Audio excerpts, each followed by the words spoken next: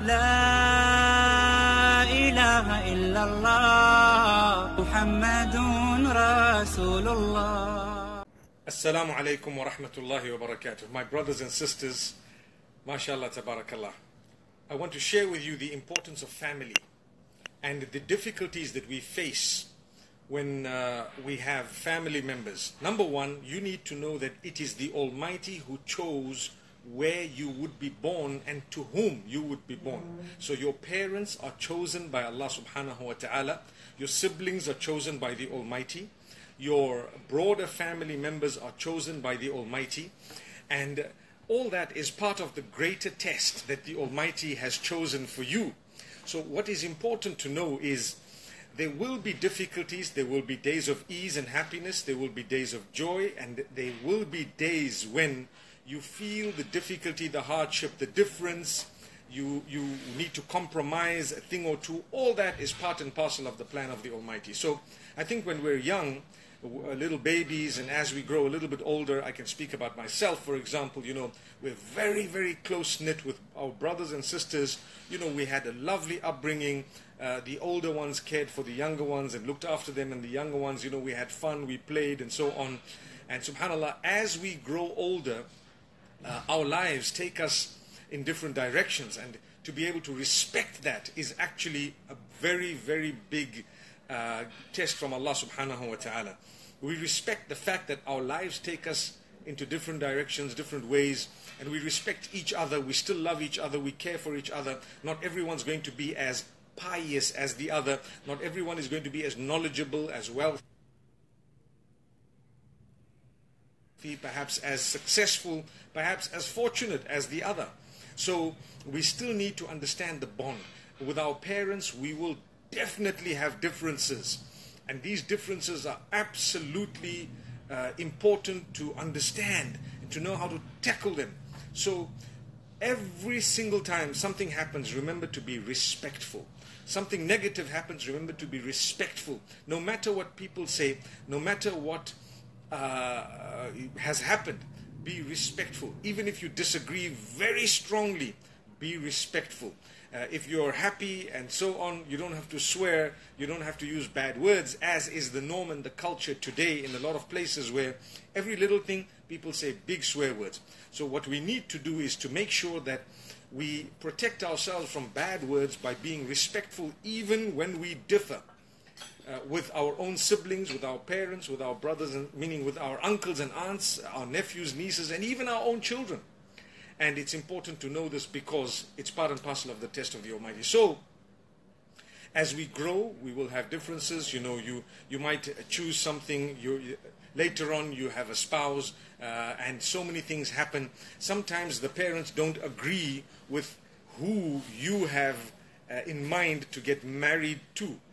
And you know what, my beloved parents, you need to ask yourself, if what my child wants is halal, it's okay in the eyes of Allah subhanahu wa ta'ala. I may want to guide them if I believe that it's not the best for them. But at the end of the day, if it is okay, it is permissible, you know what? You need to look into it. Too many people are suffering because parents are not prepared to look into what their children want in terms of marriage. And like I've said, the vast majority of the Muslimin believe that it is prohibited to force your children to marry whom they don't want. And this is something that we need to know as parents. It's their choice, it's their decision at the end of the day. And for as long as what they're doing is permissible, it's halal, I think we should actually have a big heart, because if we don't, we're going to be breaking families. I recall someone who told me, not just one person, but several people, that, I married someone whom my parents did not really like, and so my relationship with my folks is destroyed. But this guy is such a good guy. We've got kids, and he's really a wonderful person, and I have no regrets. It's only that I've basically lost my relationship with my parents. My beloved parents, don't do that. You're failing your test. You're failing your test. You need to make sure, build the relation. No matter what, those are your children. Those are your children. And the same applies to the children as well. Those are your parents. You need to make sure that you respect your parents. Do not disrespect them. I recall a case of someone not so long ago who told me that when they were born, their mother tried to dump them. And this is why we say, when people say heaven lies at the feet of your mother, we say yes indeed, but It's not always the case. Remember that.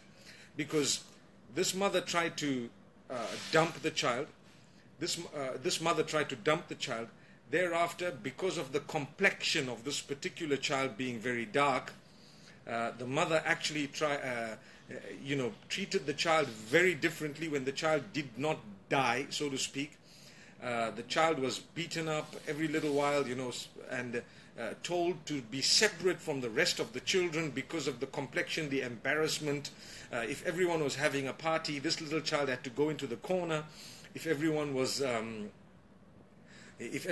going shopping, the child was not allowed to go with them. And if the child went with them, the child had to walk alone, separately, and so on. This is absolutely ridiculous. And that type of a mother needs help.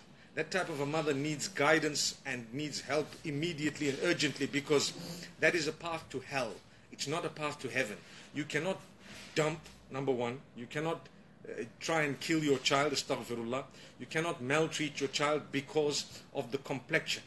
The sickest of people are those who think that being handsome or beautiful is connected to the color of your skin. No. I've seen some of the most good-looking people, and they're very dark in complexion. Alhamdulillah. And I think, whenever I hear someone say, oh, this person looks so good because they're fair in complexion. I mean, come on. Have you become a racist? Are you a person who doesn't understand the reasoning behind Allah's creation of us in different colors, different races, etc.?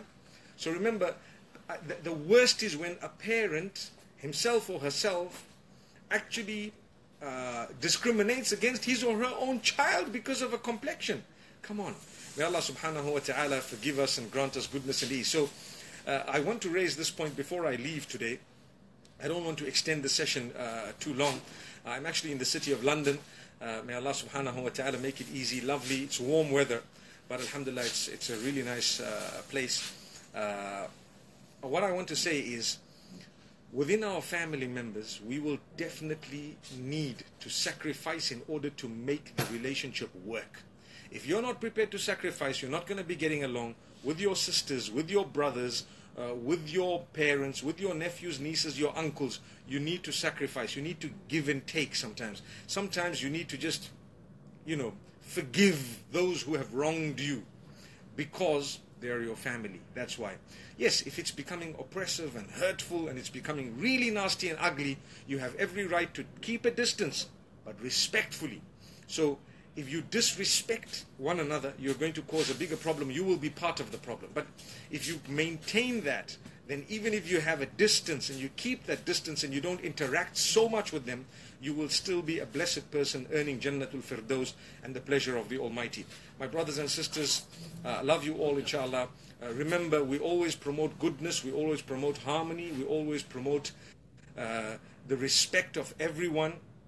And we, no matter what faith you belong to, what sect you belong to, we respect one another, we live with one another, we fulfill each other's rights, and we understand we're all part and parcel of the children of Adam. So I leave you with those words. May Allah subhanahu wa ta'ala bless you all. Assalamu alaikum wa rahmatullahi wa barakatuh.